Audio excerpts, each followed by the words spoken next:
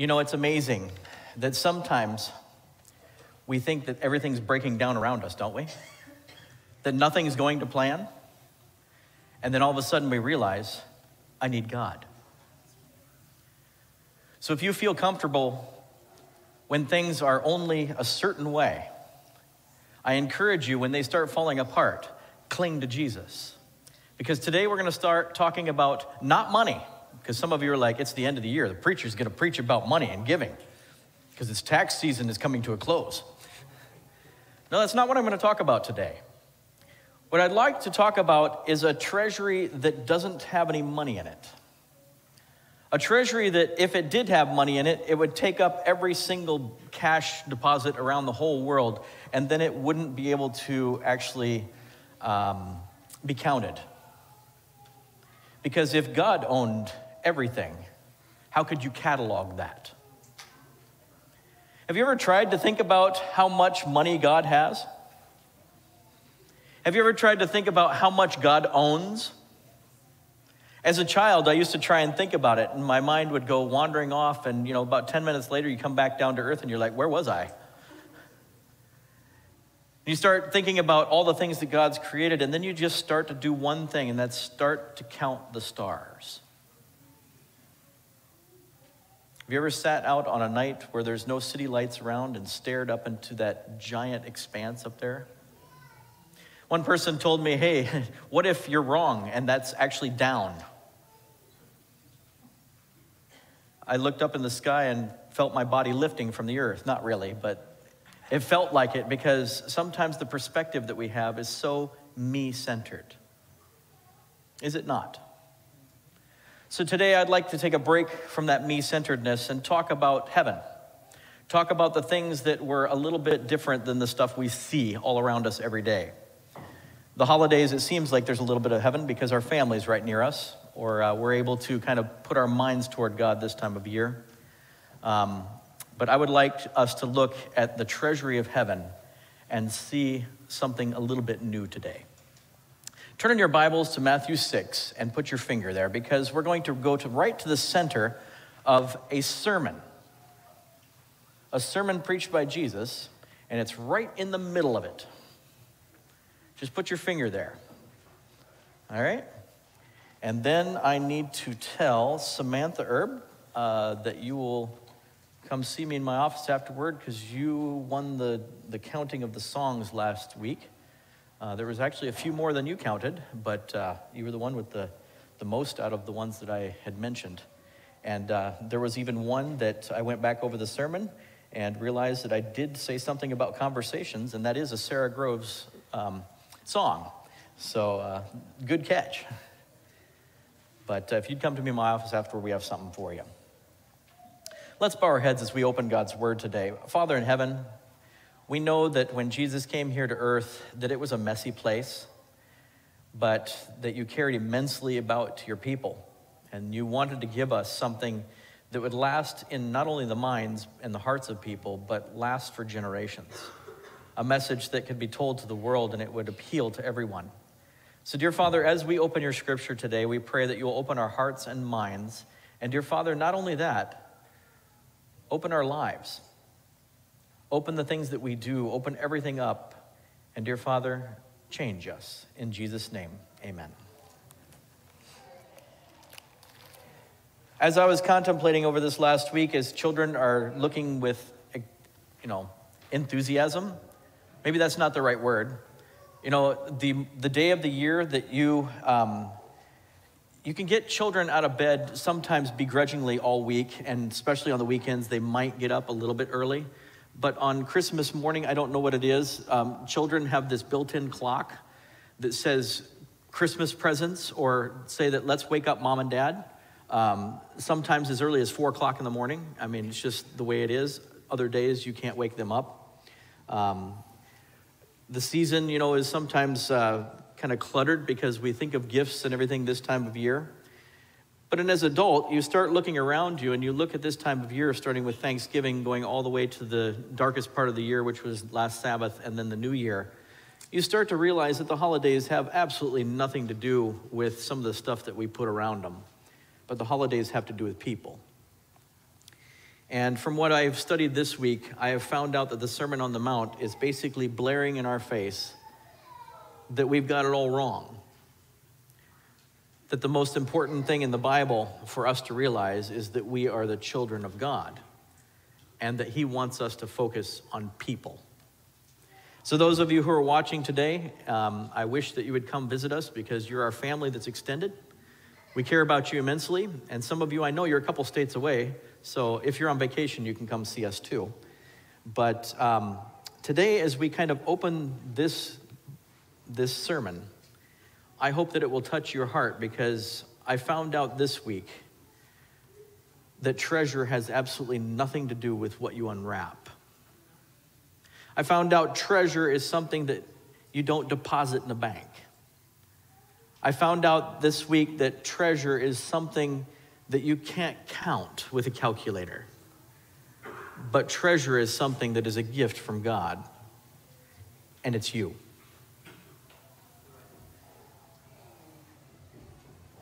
As we look at Matthew 6, it's an interesting chapter. This time of year, we start reflecting on the last part of this year, and we start looking back. We look back on our lives, and we also look forward. We take an evaluation of our lives this time of year, and we make plans or promises, do we not? I mean, after you eat all that food from Thanksgiving till Christmas, you have to make yourself some promises. Otherwise, we may not make it to the next holiday.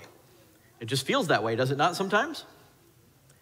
How many of you have eaten at least a dessert a day for 3 or 4 days? Some of you are like, what's dessert? I don't know what you're talking about, Pastor. It seems this time of year, all the delicacies that we grew up with, all the things that remind us of our past, the things that we like, all of a sudden we like to look for them. In fact, this is the time of year that even fruitcake comes out, and some of you are like, ew. But there are people that like fruitcake. It is something that is nostalgic, something that tastes good to them. And I could go through each family and I could ask you what your special dessert is and things like that. But really,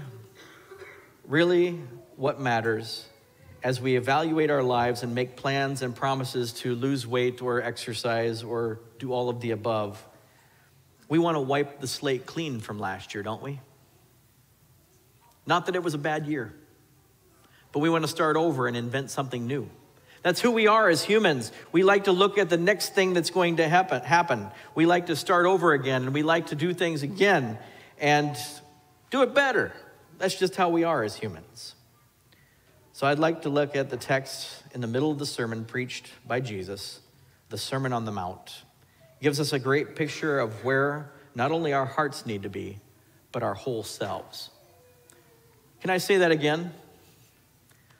Our heart represents our emotion, our brains represent our intellect, but there's something more to us. Is there not? There's more than just our mind and our emotions. So when we look at the Bible today, I would like us to put all of it in. Say, hey, that I'm going to put everything into it right now. Not that Pastor Nelson has, the best sermons on the planet. But if we put everything in toward God, the Holy Spirit is going to speak to us in a way that maybe he hasn't spoken to you before. Going to speak to the preacher too up front and say, listen, you need to say this or do this. Sometimes even on the cuff. So, the question this morning is, what if your heart was a treasure chest? Picture it. I didn't bring one today because I don't have one. That'd be nice. Call myself a pirate.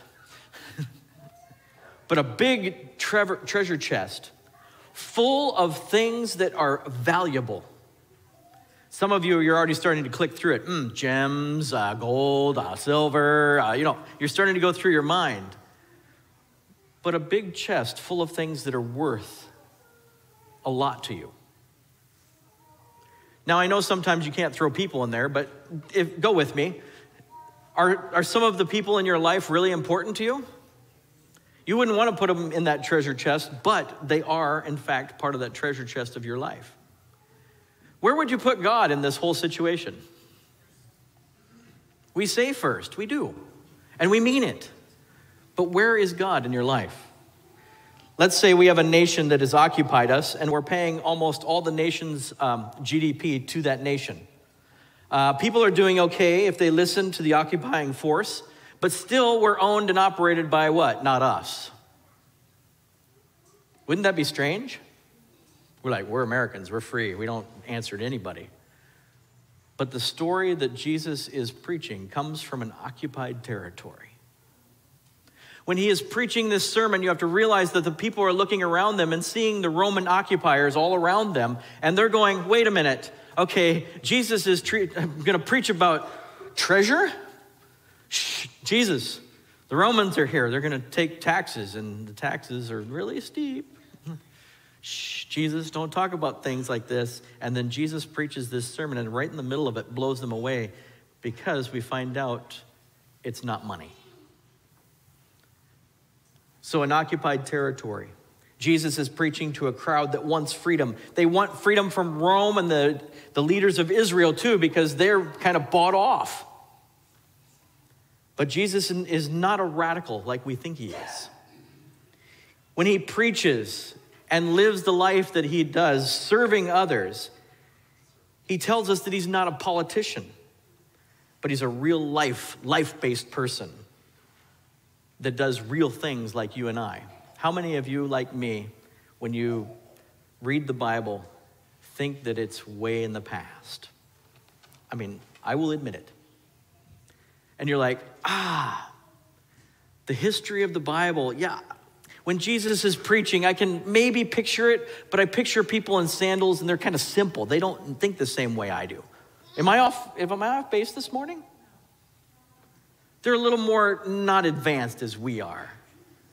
And so I look back and I hear the sermon that Jesus is about to preach, and I'm like, these people, they won't really understand it too much. It's not really, one of those sermons.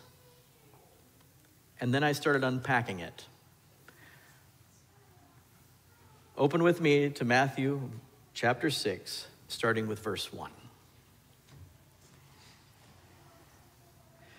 It says, beware of practicing your righteousness before men to be noticed by them. Otherwise, you have no reward with your Father who is in heaven. Whoa, Jesus. I came in the middle of a sermon. I realized that. But wow, Jesus, this is kind of deep. Verse 2, so when you give to the poor, do not sound a trumpet before you do, as the hypocrites do in the synagogues and in the streets, so that they may be honored by men. Truly, I say to you, that they have their reward in full. But when you give to the poor, do not let your left hand know what your right hand is doing, so that your giving will be in secret, and your Father who sees what is done in secret will reward you. Okay, I could preach a sermon a day for the next 5 days on that alone, but I won't. What I see here is that when we're starting to talk about the poor, when we're starting to talk about being a person that is giving to others, I mean, we're a Christian nation. We like to give to other people, do we not? And as a church, we like to give to other people that are in need. But as the Bible says this, do it in a secret way. And you're like, what? That's weird, Jesus. And it says, don't be a hypocrite about it. Well, we have this thing in our mind. A hypocrite is what? Does anybody know? What's a hypocrite?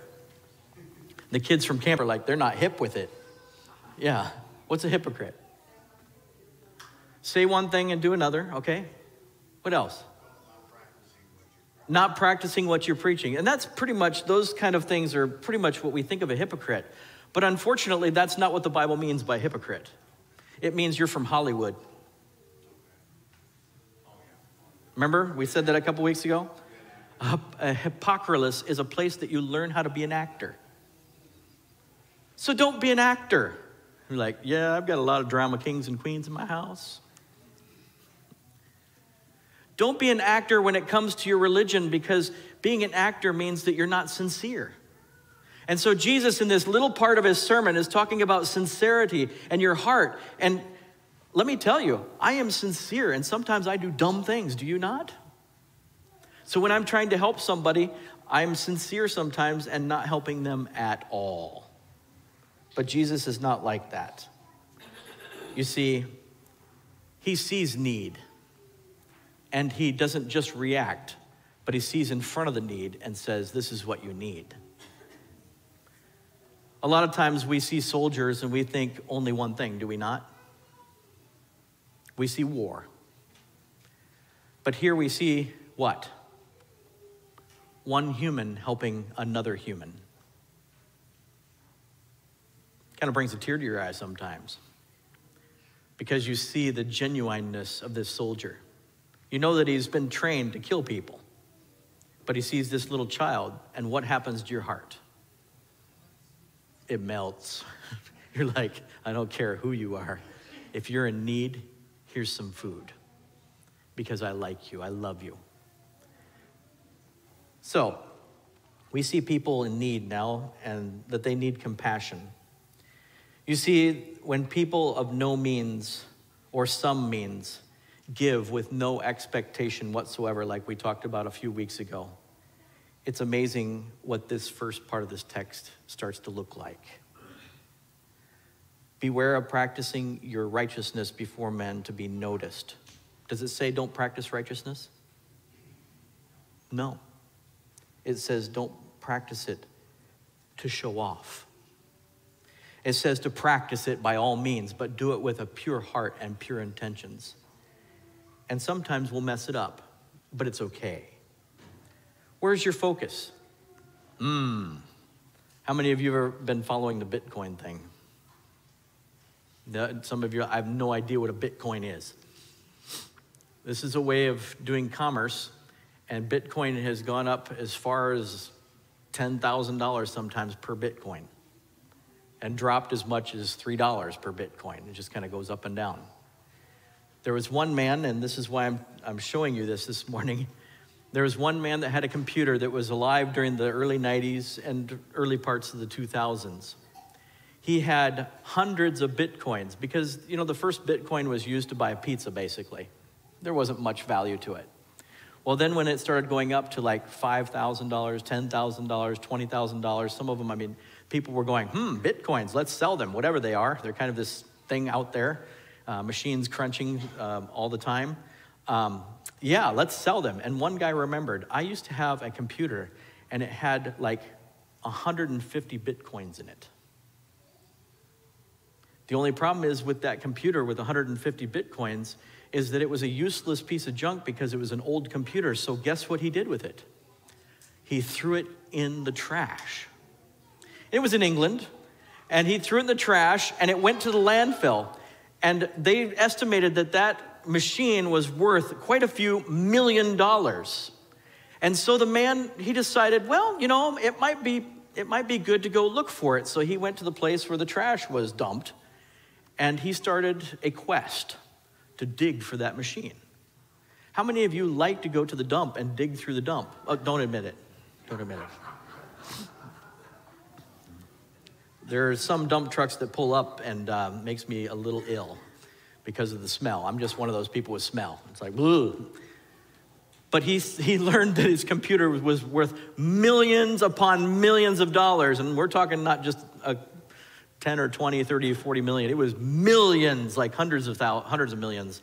And it's like, I've got to find that thing. And he dug and dug and dug. And you know what? I looked on the internet and I don't see that he ever found it. But it reminds you of a story, does it not? A story that was in the Bible. And for the kids, here's your extra credit today. Find this story, okay? Find this story, write it down on a piece of paper where it's found, and I want you to give it to me afterward, okay? The story of a man who went into a field he was plowing, and as he was plowing, all of a sudden, boom, he hit something. And around here, it was probably a rock. I kid you not, when you're plowing, it's usually a rock, and you're like, oh, and there's usually piles of them on the edge of the field, or right in the middle of the field, depending on how big it is. But he hit something, and it didn't sound just right, so he went down to look, and as he looked, he saw this treasure chest, and he popped it open, and guess what? Woo! There was a lot of stuff in there, and he buried it back, and he put all the dirt back over it and tried to remember in his head, and then he went to work, and he slave labor or whatever he had to do to buy that field. And after he bought that field, he celebrated because what? He was now a wealthy man. All because he took value in what was in that field. Before it was just a field, it was a place that he did labor. So kids, that's your job right now. Look up that one. Let me know afterward, okay? This story, as we read on, is an interesting sermon.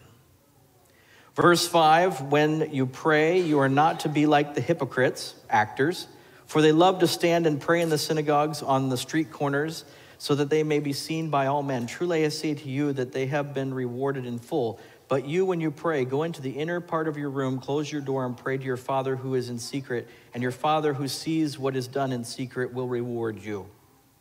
And when you're praying, do not use meaningless repetition as the Gentiles do. I'm sorry, some of you friends that pray the same prayer over and over again, or you repeat in your worship services. I'm sorry, I am not singling you out. It's just what's in the scripture. For they espouse that they will be heard for their many words. So do not be like them, for your Father knows what you need before you ask him. Whoa.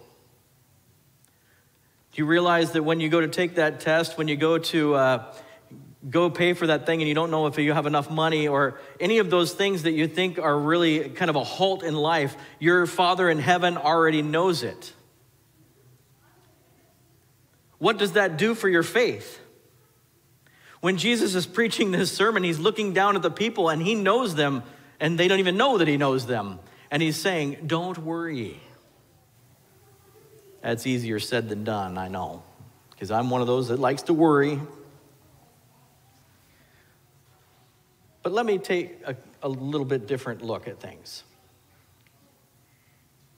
If you look at the different characters in the Bible who exemplify not worrying or serving others, let me put this one word to you: Esther. How many of you are thinking about Esther's life? Can you imagine what it was like for Esther to show up in front of the king unannounced and say, I have a favor to ask of you, and the favor was that you will spare my people? It wasn't easy for her. In fact, it took her 2 or 3 times. But she stepped in front of the king knowing that she could what? Die. And she did it. Because it was not only for her, it was for her people also. That's just one name. She gave even though she was going to die. Here's another word that we used to use, and it's kind of a funny word because kids, when I mention this, there's going to be a little bit of snickering, okay, adults? This is just going to happen. Dorcas. He said dork. But Dorcas, or Tabitha. How many of you have something starting to swim around in your head? Some of you are like, I don't know who that is. Dorcas, she was one that was always busy helping others. She was the one that was always doing community service. She was the one always helping people in need. And she herself didn't have a whole lot, but she loved to give to other people. And she gave so much that one day she gave too much of herself. And I don't know what happened to her, but she passed away. The rest of the story is that God revived her through one of the disciples. But it's interesting that she gave and gave and gave, and there was no expectation whatsoever except for to give. How many of us are like that? Not me. I'm not. Jesus himself said, the poor you will always have with you, but I will not always be with you. And it's interesting that as we read along here, and it talks about prayer, verse 9, it says, pray then in a way that our Father who is in heaven, hallowed be your name. Remember? Do you remember this one? What's the thing? Your kingdom come, your will be done on earth as it is in heaven. Give us this day our daily bread, and forgive us our debts as we also forgiven our debtors. And do not lead us into temptation, but deliver us from evil. For yours is the kingdom and the power and the glory forever. Amen. For if you forgive others for their transgression, your heavenly Father will also forgive you. But if you do not forgive others, then your Father will not forgive your trespasses.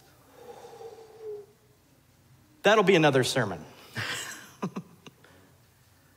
That is deep. One of the biggest things right in the center of this is forgive other people no matter what, non-conditional. And I looked at that and I'm like, oh, that's impossible, dear Lord, and then I realized that Jesus did it. That while people were whipping him, while people were doing all kinds of things, he says, you're forgiven. And then I realized that I was inadequate. I realized that I was inadequate because I look and I've said, Judas was so concerned with the neglect of money that even when Mary showed up, what did he do? We studied about that a couple weeks ago. When Mary showed up with that expensive perfume, what happened? It should be sold and given to the poor, should it not? That's not what he was after. He was after the fact that money was being misappropriated. And Jesus was like, you don't even understand because I'm about ready to pay for your salvation, son. And I know who you are. I know that I did not call you as a disciple. I did not call you to be one of my own, but I accept that you're here because I am going to pay the price for you. And you are going to betray me. And I know it. How many of you, if you knew somebody was going to hurt you, would forgive them? Jesus, your sermon is too much. Jesus, your sermon's too much. Wow, and this is only the center part of the sermon. If you want to read the rest of it, read 5, 6, 7 of Matthew. Verse 16, whenever you fast, do not put on a gloomy face as the hypocrites do, the actors.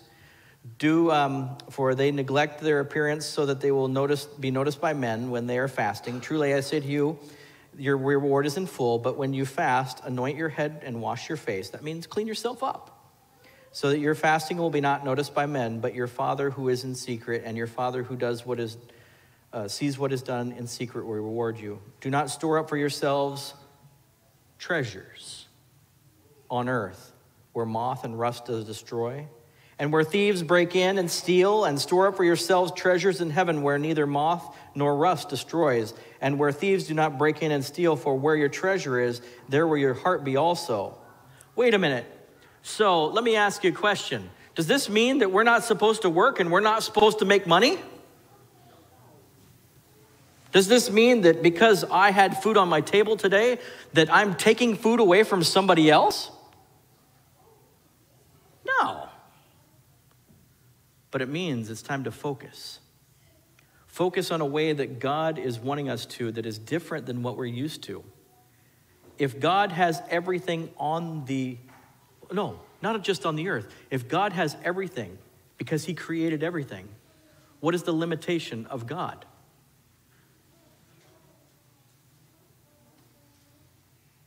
What is the limitation of God?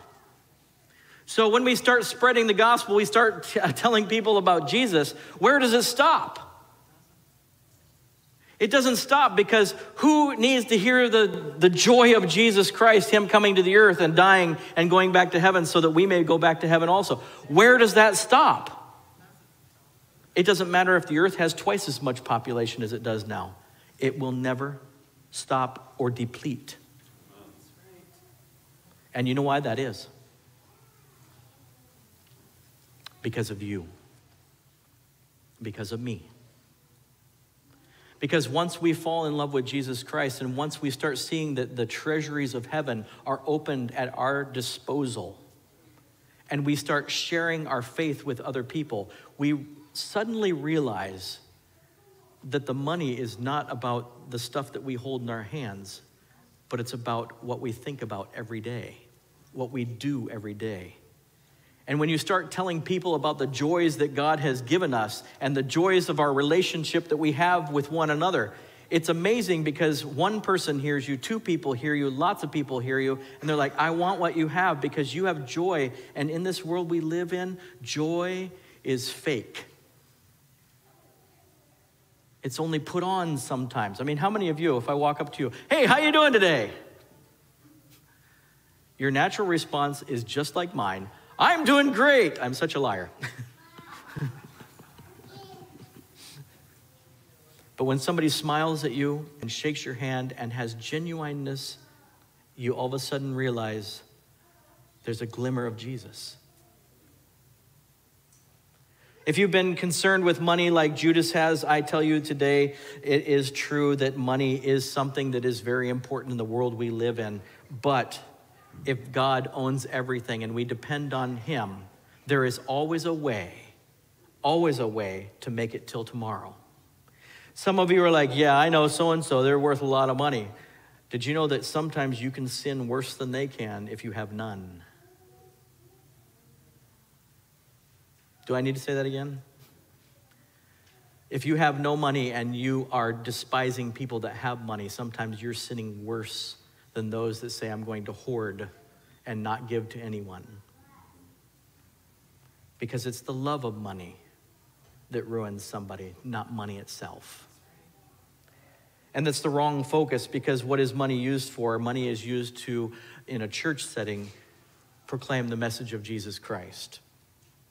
Nah, we don't do that though. Sometimes we just do it out of love, and sometimes we don't always think through things, but then God takes up all the stuff that we've been doing, and we're like, okay, I'm gonna do evangelism, and we go and hold this big placard. We say, God is great. We're like, psh. Afterward, we're like, it did nothing. People just honked, and some people were like, blah, blah, blah, blah, blah. But God can even use some of our craziest things we do. And one person that was contemplating suicide saw that God is great that day and did not.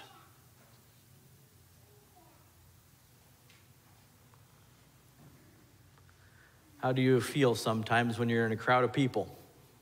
If I'm reading Matthew 6 correctly and they're standing there, they're listening to Jesus, there's a lot of people listening to Jesus. And there's not a whole lot of elbow room. And if there was, they're all sitting down around, you're standing up, you're listening to the message, and it's great. This guy is telling things that nobody ever talks about because we just want to keep the status quo.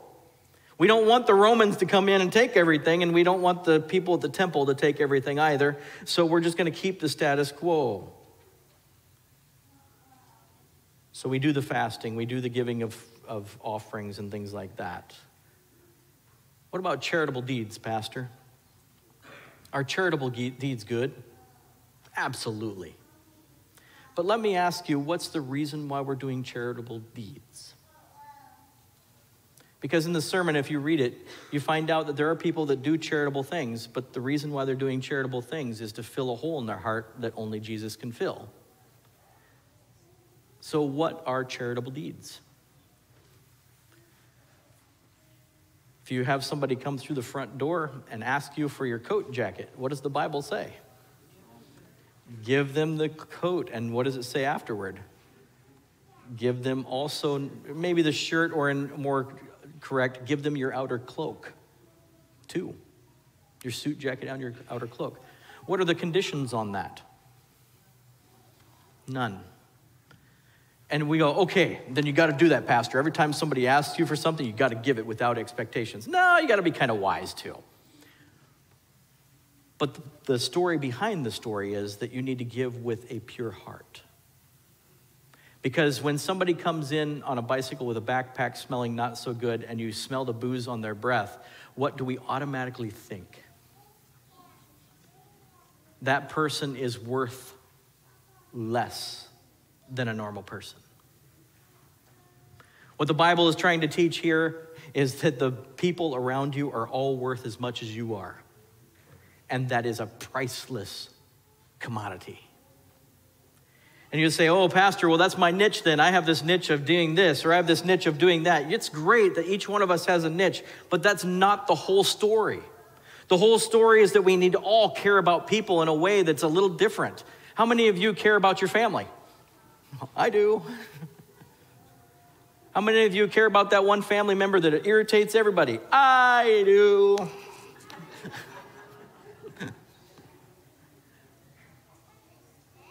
But it's love. It's compassion. And even the ones that annoy us the most, if they're our family, we love them anyhow. And we should treat everybody out there the same way as our family, because they are inevitably future members of our family. Look at these pictures. It's kind of cool trying to do that with your hands. I see this a lot, and my heart doesn't look like a heart. It looks like a pear with a tail. But it's kind of cool. Love. And then you look up in the right-hand corner and you see the little girls loving on each other, they're sisters. You know that that's not always the fact, but this is a cute picture. You see them draw about the love that they have for you and the joy that they have for you, and it melts your heart, and you're like, oh, this is really great. When we see our church family, it's kind of the same way. It's kind of it's a wonderful time to just kind of contemplate things and look over things. A number of years ago, there was a geologist by the name of Dr. Williamson who was going through some work in a country called Tanzania. One day he found himself driving in a deserted area, slipping and sliding in rain-soaked roads. Suddenly, the four-wheel drive kind of sank to its axles in mud. I don't know if you've ever had this happen, but I tried to take my Suburban off-road, which was the dumbest thing I could have done in my life. But I saw this really long mud pit thing, and I was like, yeah, I can make it. It's not a problem. I did not go and check how deep the mud was or anything like that. I thought, it's just that long. You can float right over the top if you go fast enough. It doesn't happen. I ended up really deep. It's called to the axles. To the axles, where the mud is right up on top of where the dirt never should be. And your truck is basically not going to move unless you get it out by towing it or pulling it out with somebody, like a winch or something like that. Luckily, there was a Jeep behind us. Otherwise, we'd have been there for days because it was about 20-some miles from the closest town. And that was walking over hills and everything like that. So as we're trying to get this truck out, I realized when I read this story, he was in a lot of trouble, especially if there was nobody to help him. He was mad. He was angry that he was actually stuck in this mud. He was kind of not happy at all. He was not used to doing the work that they were doing. They were digging out of the mud as much as possible. And how many of you have ever dug in the mud and were totally clean? That doesn't happen. But he was digging and digging and digging, and all of a sudden he felt this really gritty big thing go clunk on his shovel, and he was like, oh no, there's rocks under here. Well, that's not a bad thing if we get all the mud out. And he reached down and grabbed a clump of those rocks and was like, ah, and tried to squeeze it. And he hurt himself. Washed it off with water, and lo and behold, in a mud puddle in the middle of whatever was the road, or what they call a road, he found this stone. And I've got to read you the description of the stone because it's not a usual stone. It was pink. And it was some kind of stone. And being a geologist, he had to investigate.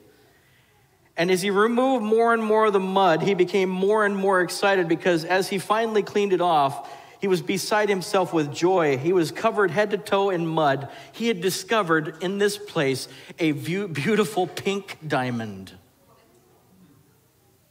He would have never, ever discovered that pink diamond if he hadn't been up to his axles in mud and covered in mud. Does it feel sometimes that we're covered up to our axles in mud in life and that we're all muddy and it's like, ah? And then all of a sudden God says, I have something for you.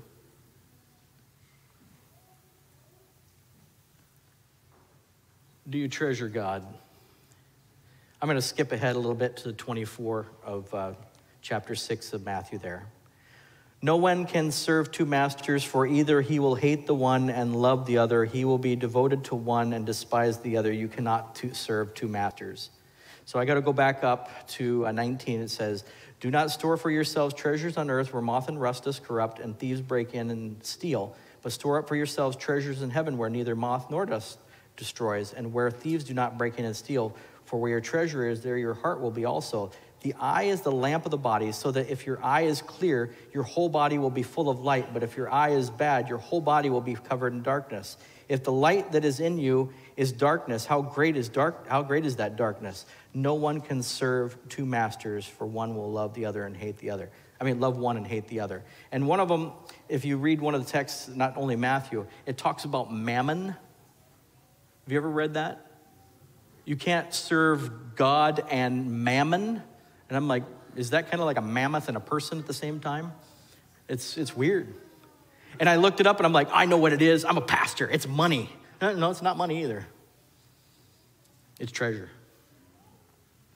It has more to do with not the coins that are in your pocket, but what you have in your heart that you want. You can't serve yourself and God. Woo!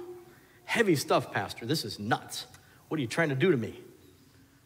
Gluttony. We won't go there this time of year. Excessive materialism. Yeah, we won't go there this time of year either. Greed. We'll go there this morning. What is greed? Nothing is ever enough. Have you ever had that feeling? Nothing is ever enough. It feels like you need more and more and more and more. It doesn't matter if you're poor as a mouse or if you're rich as, we won't even say names. I have some family members. It doesn't matter. Greed can still be there. The desire for something that you do not have. And you know what? I innately think that God placed that in each one of us, and it's the desire for him. And sometimes we try and fill it full of everything else. Unjust or worldly gain, that's basically the same thing. If you're wanting something that is not yours, it's amazing. So, Pastor, what is the prescription that Jesus offered here? Well, in order to get the prescription totally, you have to read 5, 6, and 7, the chapters. I'll tell you that just bluntly this morning. But joy and contentment. Philip Farm tells a story of a rich industrialist who was disturbed to find a fisherman lazily beside his boat. "Why aren't you fishing?" he asked. "Caught enough fish already." It's like, "What do you mean you caught enough fish already?" "I got what I need for my family and I." "Well, why don't you want to, get a few more fish, sell them, and then, you could have some extra money to buy some things that you might want." "Like what?" "Well, maybe a bigger boat so you can fish a little bit more and get more fish so you can make some more money." "Why?" "Well, because if you do that, then you can buy some better nets, bigger nets, and then you can buy some more boats, and you'd have a fleet, and then you could tell the other guys what to do, and then you'll have a lot of money, and then you'll be okay." "Why?" "Well, so eventually you can just sit around and have a good time and, not worry about anything." He goes, "That's what I'm doing."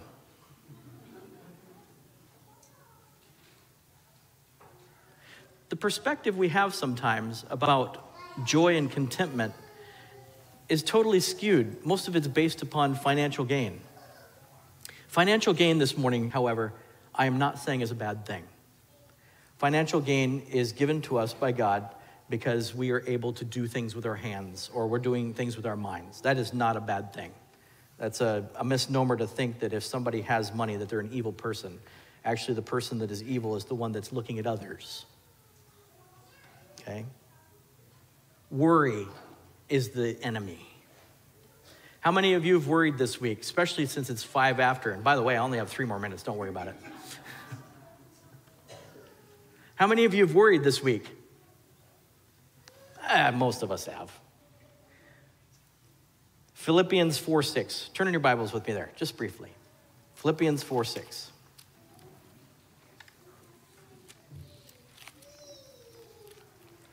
And when somebody says it, they can say amen, and actually, will you read it?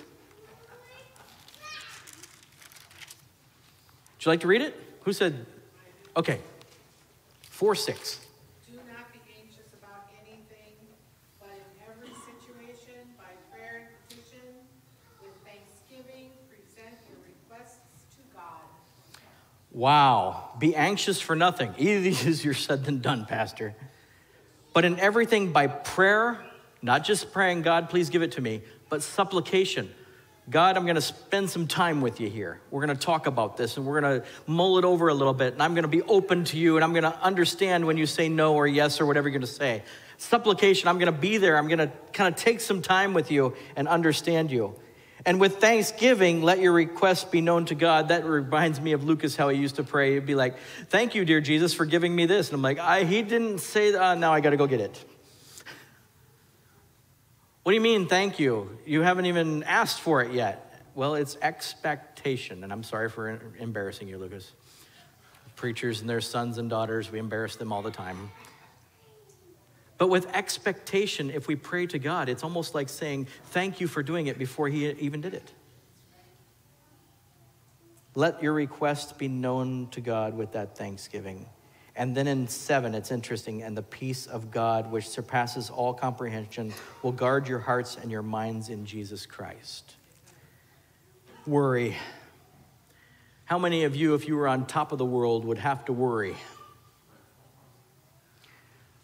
I'm acrophobic. That means I'm scared of heights. Being a youth director in the past, that was kind of a challenge, especially when you go rock climbing in the Black Hills. You look down and there's 200 feet underneath of you and you're like uncomfortable. But when you're on top of the world, sometimes you don't look down at the nitty gritty. And it's easier to not worry. But Matthew 6:25-30 says, don't worry about it because God has taken care of everything. Don't worry. The eye.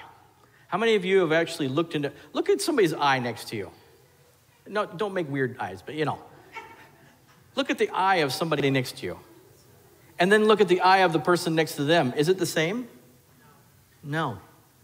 In fact, when you look at eyes, it's interesting because some people can have like multiple colors, like green and blue and brown. I even met some from central part of Central America that it looked like their eyes were black. It looked like they had pupils that were that big because the outer part was not brown. It was more of a deep, deep black. And it was beautiful. It was like, wow, that's kind of cool. But what does the eye say to you? How do you look at the world? For instance, today, when you look up at the sky, what is it? It's kind of gray, isn't it? But you know it's sunshiny too, just above the clouds.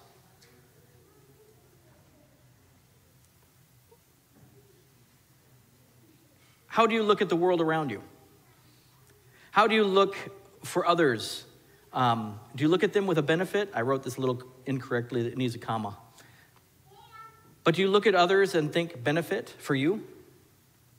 Do you look at this world with the desire to benefit you?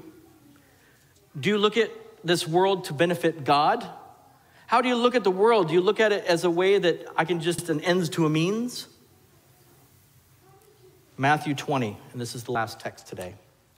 Matthew 20, verses 30-34.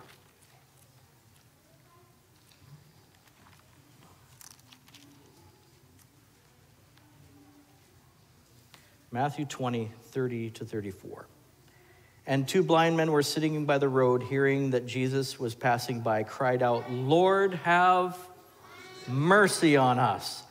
Son of David. The crowd sternly told them to be quiet, but they cried out all the more, Lord, Son of David, have mercy on us. And Jesus stopped and called them and said, what do you want for me to do for you? I thought it was pretty obvious. But they said to him, Lord, we want our eyes to be open and move with compassion. Moved with compassion, Jesus touched their eyes, and immediately they regained their sight and followed him. What is it about sight that is so good? If I'm driving down the road and I see some trash beside the road, is that kind of gross? Nah, not if I come back later and clean it up. If I see somebody sleeping on the side of the road, is that kind of gross? No, not if I actually help the person out and see if they can get off the road. Sometimes they don't want to. I've had people that don't want to. But when you see the things around you, what do you see? Do you see it like Jesus? I am the light of the world. He who follows me shall not walk in darkness, but will have light of the world. Have you ever walked in on one of these new LED street lights? It's really bright. And it can be as foggy as can be, and that thing will go through almost anything. It's beautiful. Have you ever been in a cave with a lantern and then turned it off? There's these things in front of your eyes that are not true. There's nothing in front of your eyes. You can wave your hand and you can't see it. What do you think those two men were talking about when Jesus healed them? What do you think that they were talking about to the people that asked, what in the world happened to you? How come you can see now? Telling is more than just telling what happened. The men were acting out in gratitude what Jesus did for them. And I want to believe that not only did they say, Jesus healed me, but they went, they got a job, they were productive, and then they started spreading the gospel about Jesus that healed them and made their eyes whole. And I imagine one of them became an artist, just because that's me. They loved life. They were showing that life was forever changed because Jesus touched their eyes. And then they started to see the sky. They started to see the things that were around them and started to show the glories of God to everyone around them. Have you ever seen something that looked like this? I have. How many of you have ever wanted to put it in a bottle? And kind of, well, some of you are like, yeah, I took my camera out and took a picture of it. It took 23 seconds exposure time with wide open aperture. But it's amazing that God's treasuries are something that we don't understand. As we read chapter 6 of Matthew, we find out that you and I are not to worry, but we're to go tell everybody that we are part of a treasury that has no end. So as this new year starts and you think, oh, you know, money, finances, all that kind of stuff, if I could only be inspired by the new year to treasure in my heart what I need to treasure and revel in the moment and feed positively the people around me and be a positive person myself, bottling the things that could help other people, wouldn't that be great? And God says, yes, because I'm the light of the world, but yet so are we. So are we. Let's bow our heads. So Father in heaven, we would like you to make us positive people that could be a driving force of your treasury, that we would collect a lot more people like us, that we would show them your loving mercy. And dear Father, that as you preached on that sermon on that mount, that you told us not to worry, but you said to cling to you. And dear Father, you said that you would take care of all that other stuff. Open our hearts, our minds, and our whole selves open today, so then this new year we can let you work in us. And dear Father, thank you for being our God. Thank you for showing us the way, being the truth and being the life. In Jesus' name, amen.